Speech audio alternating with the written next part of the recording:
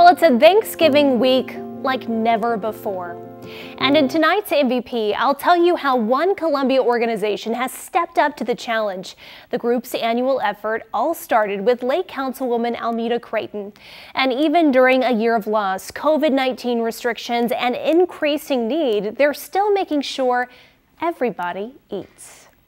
You gotta put two in, then you gotta tie the thing. It's an annual assembly line, packing up Thanksgiving baskets in the basement of Columbia's Russell Chapel.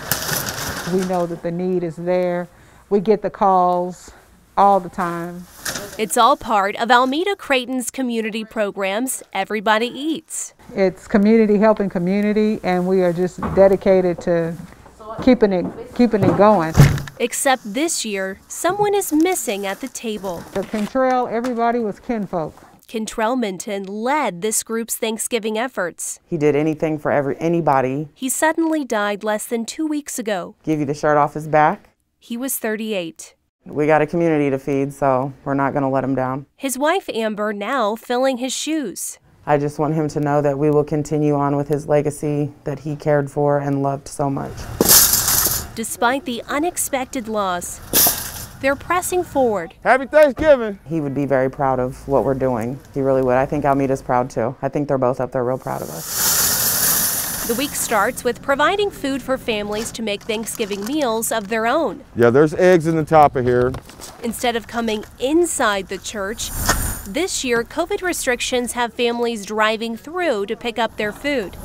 Thank you. It's a blessing, because a lot of people ain't got it, but they making a way for them to have it. One more. And more people have asked for help, a couple hundred more. Even though you could say 2020 has brought more downs than ups. Cantrell and Miss Almeda are watching down on us. There are still things to be grateful for. Then I'm able to be out here helping everybody else out. Be thankful for what you have. Some people can't be thankful because they don't have it. I'm still living. I am still living, and I thank God for that. And everybody will still eat. I want them to know that they're not out here alone, that we will do everything we can to make sure that everyone eats and has a good Thanksgiving. There you go. Happy Thanksgiving. Y'all have a good weekend. Stay blessed. And their mission doesn't stop there.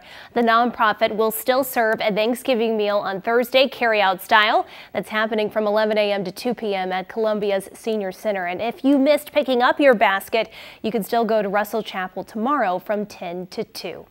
To nominate an MVP, go to our website, KOMU.com, and you can watch some of our latest MVPs on our streaming channel. Kenton.